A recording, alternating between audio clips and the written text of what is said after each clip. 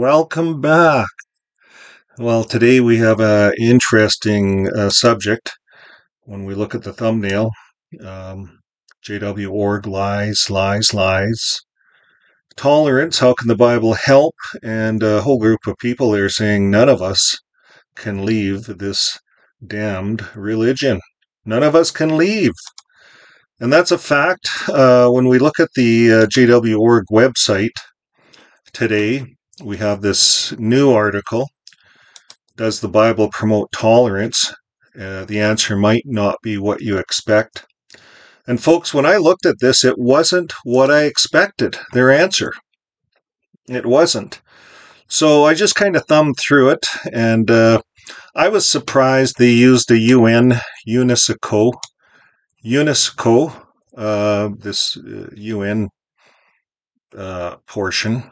They like to quote the UN, you notice that? When it suits them. And then in another breath, they call them the wild beast, the scarlet-colored wild beast. Anyways, they go on to talk about tolerance and how the UN wants tolerance, of course. So they want to look good. So this tells me that this article is to make these guys look good in front of the UN. Probably one of their advisors told them to make this article. So they go on to talk about all of this, Bible respect, what the Bible says about hate, and it makes them look really good as a religion. The Bible verses related to tolerance, respect, all the scriptures that you could find. And then this is what surprised me. This blew me away. Are Jehovah's Witnesses tolerant of other people and religions? Okay, let's read this whole box. Some view our preaching work as proof that we are intolerant of others' beliefs. However, we respect others' people's right to their convictions. And we also refrain from imposing our views on others. Well, isn't that what their Bible study is all about? They impose their views on others. They have a program about that. But anyways, they say to find out why we contact people who already have a religion, read this article. Then they go on to say, we do not force anyone. I'm going to blow this up because this is probably the most important part of this whole thing. Here it is, right above my head there. We do not force anyone to become or remain one of Jehovah's Witnesses. So if you're one of Jehovah's Witnesses, they don't force you to remain as one of Jehovah's Witnesses. In other words, they don't handcuff you. They don't lock you in a room. Nothing like that. You're not forced physically. But what about mentally? Now, it goes on to say, if a person wants to resign from being one of Jehovah's Witnesses, it says there that we respect that person's choice. So we're going to look at what kind of respect Jehovah's Witnesses have for people that want to resign. And we're going to let you as the audience see if they actually respect that person's choice.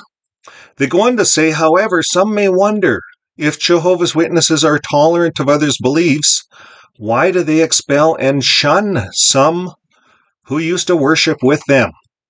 See, then they quote this scripture. We look at this scripture. It's coming up. Just give it a minute here. Okay, so there's a scripture.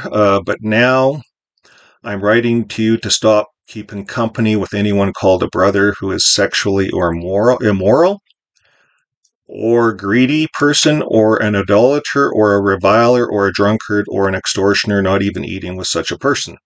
Now, when someone wants to leave this organization like myself, and who wanted to continue to worship Jehovah God on its own terms, that's what I wanted to do. And they said no, they disassociate me. So here, there's no grounds for it. This is about a brother committing sexual immorality, a greedy person, idolater, reviler, drunkard.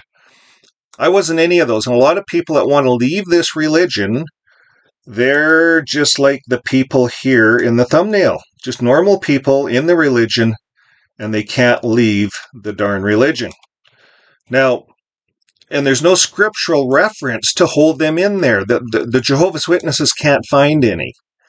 but yet they throw this scripture out when people want to just leave.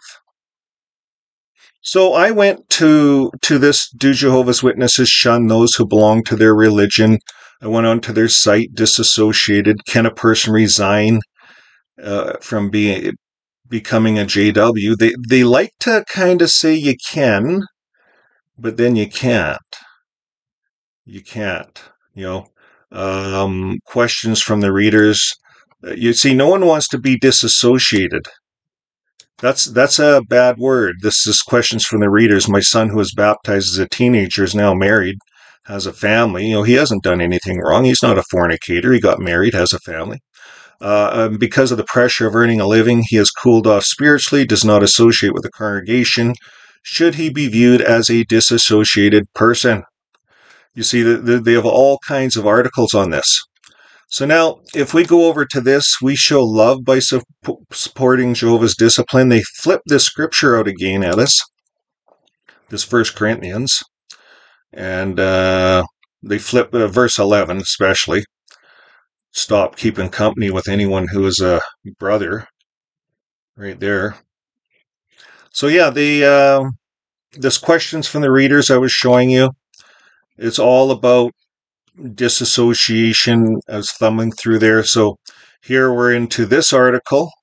We show love by supporting Jehovah's discipline. They throw out this scripture again. And then they throw out this video, maintain loyalty. We're going to take a quick look at this video and see what it has to say. I'm going to have to stay on the screen here and talk part ways through it because I don't want to get a copyright.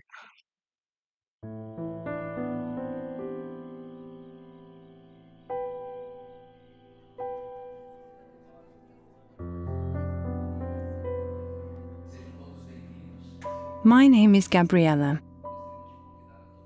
Ben and I have always enjoyed attending the meetings.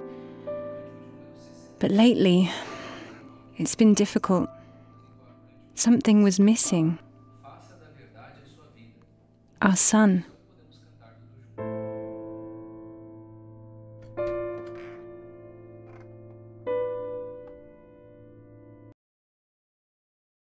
There's a lot of drama through this video. You'll notice they have this slow, dramatic music, tears crying. These are all actors. Long and the short of it is this boy here, he just decided he doesn't want to be a JW. That's their son. They're giving him a lot of pressure. He just doesn't want to be a JW. My kids went through that. My one boy. And you just have to let them do their own thing. So here this kid couldn't handle the pressure at home, so he moves out. And they're reading the letter. They're all just torn up. The kids moved out. So what has he done? He's disassociated himself. And they're going to go back to the Kingdom Hall and they're going to listen to this big drama on how Quora disassociated herself or himself, whatever. You're going to see it. I'm going to play it. But it's all drama, crying, and people are all crying at the Kingdom Hall because you left. Well, that's not what it is, folks. You know what people do at the Kingdom Hall? They go up to you, hey, what's happened to Brother Hool? Have you heard what happened to him? Yeah, he fell out of the truth. That's what they talk about at the Kingdom Hall. Hey, is so-and-so still in the truth? The in the truth thing's such a big thing. And is he in the lie now? Is he in the truth? In the lie? In the truth? They play those games. I played those games at the hall myself with various so-called brothers and sisters and elders and pioneers and ministerial servants. And sometimes they're the worst playing these games. And people aren't treated as human. They leave for whatever reason, whatever happens, they're guilty. They're automatically assumed guilty just because they left. And so they dramatize the whole thing, trying to make it show you and I as the audience how torn up the family is. This just really tears up the family. So now he's calling, the kid's calling, right? Let's see what happens. I'm going to turn the volume back on. I'm going to mute myself. Here we go. I'm going to actually just move. I'm good on the screen here. Let's just go. it just got harder. I knew what the Bible said about quit mixing in company with anyone who is not living according to Christian standards. So, does this not sound contrary to the article I just read about tolerance and tolerance? How Jehovah's Witnesses are tolerant? Well, here this woman, this is a training video, folks. This is all acting for Jehovah's Witnesses to teach them how to respond to their kid when their kid doesn't want to be a Jehovah's Witness. This woman ignored him. That's the worst thing you can do to an 18-year-old, a young boy. Young boys are close to their mothers. That's psychologically damaging, Jehovah's Witness, JW.org, and you're lying about your other article. Your other article says you're allowed to leave. This training video shows that you have to shun him, your kid, and it doesn't show the kid's a fornicator or anything, drunkard or any of those things.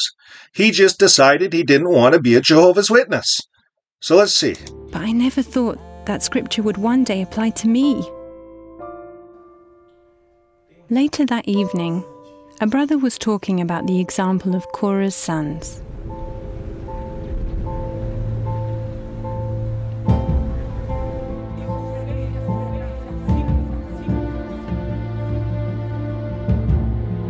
Jehovah confirmed that he was using Moses to lead his people, not Korah. When the people were told to move away from the rebels' tents, what would Korah's sons do? Would they put loyalty to family ahead of loyalty to Jehovah?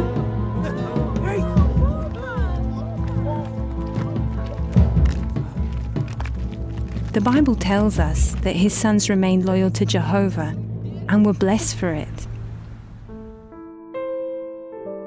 That night, after the meeting, I told Ben about the text I received from Levi. I told him everything. How I miss Levi so much, but that I also wanted to be loyal to Jehovah, like Korah's sons. Ben admitted that he too had been struggling with feelings like mine. But then, he said something that I hadn't thought of. If we were to stand between Levi and the discipline he needs, we would in effect be blocking an expression of Jehovah's love from reaching him. In fact...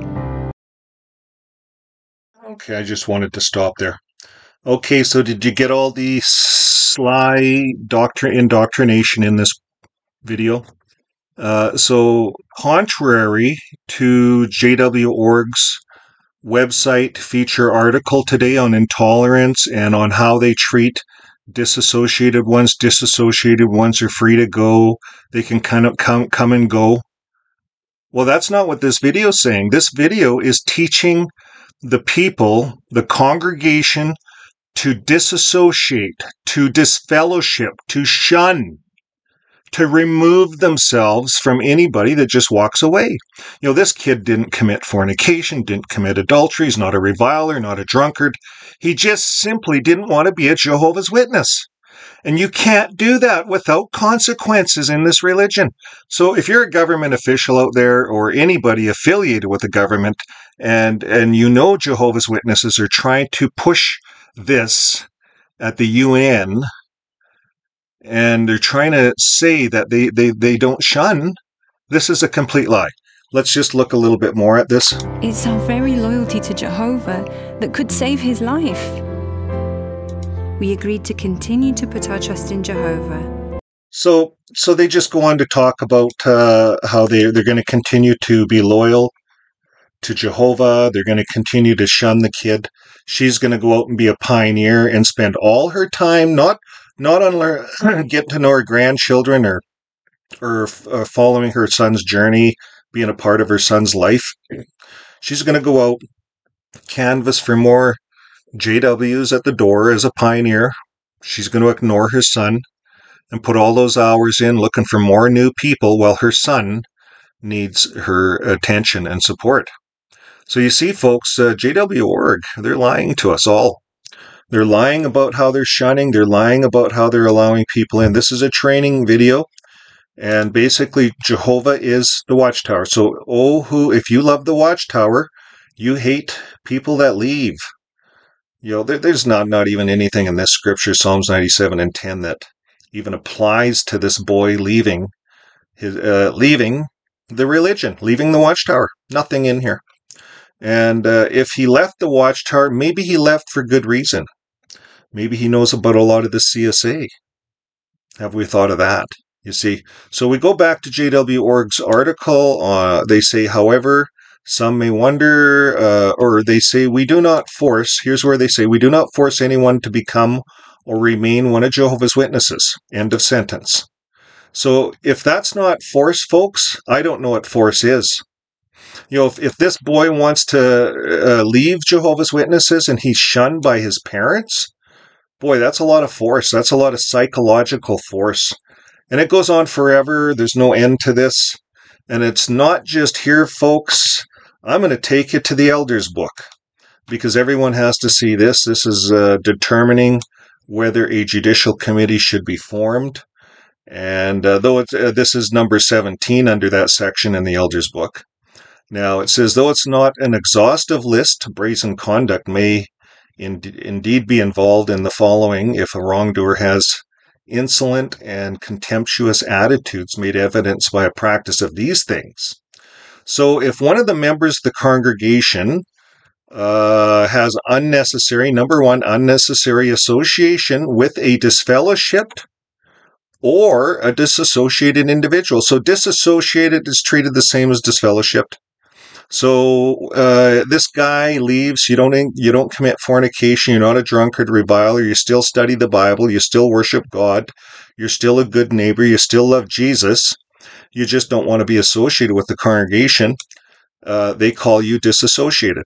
You're as good. They equal you to a murderer or a fornicator or an adulterer. That's what you're equal to. So you cannot leave this religion.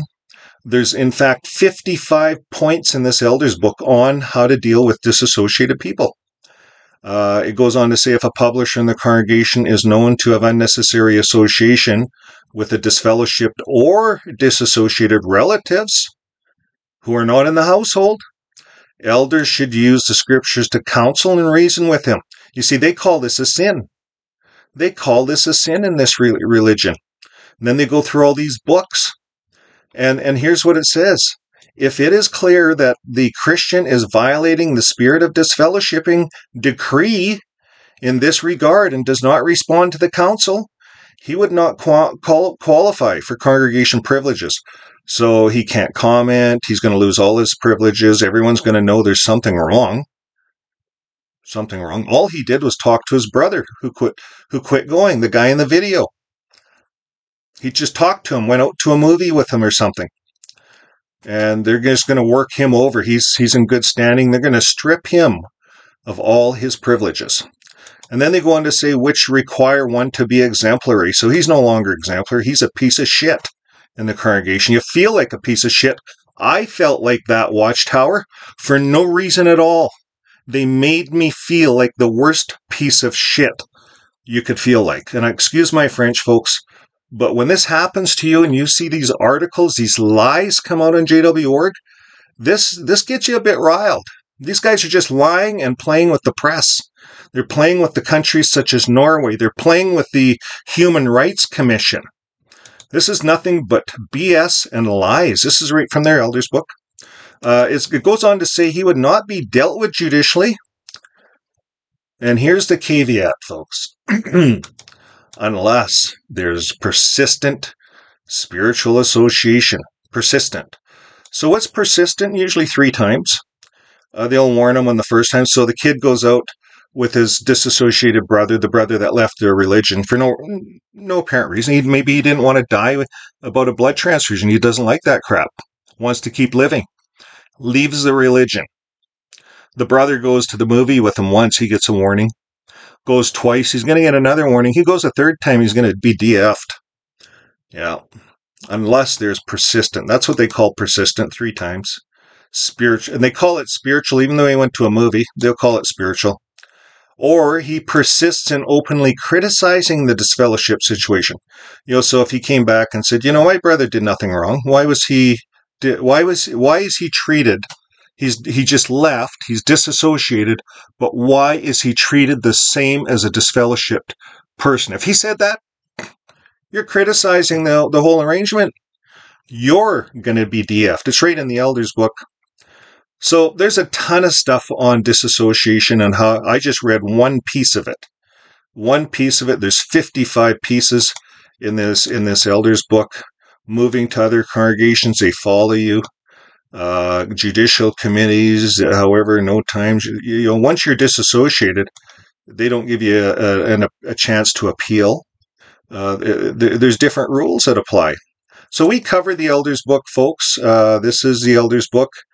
It's the Shepherding the Flock book. It's the 2024 edition. And we cover this every Monday nights, chapter by chapter. We're almost through it. And we have a playlist on this. So that brings an end to our program. When I say that JW.org is lying, when I say that on this thumbnail, because I'm one of the people in the group there. We can't leave this damn religion without consequences. You can't walk out. And when they pump out articles like this, it's a lie. It's done for the media. It's done for the press. It's done to make them look good. According to what I've seen and according to the videos, they have a lot of deleting and changing to do in their religion if they want to make that statement true on the front page of their website. Well, that's all I have for you today, folks. Until next time, we just keep telling the truth. We love our neighbors. We love our family. That's what love is. We don't shun them. We don't disfellowship them just because they have another faith or believe in something different than us or have a different political view. We love our friends. We love our family. So keep living your life with love, and we'll see you in the next video. Bye for now.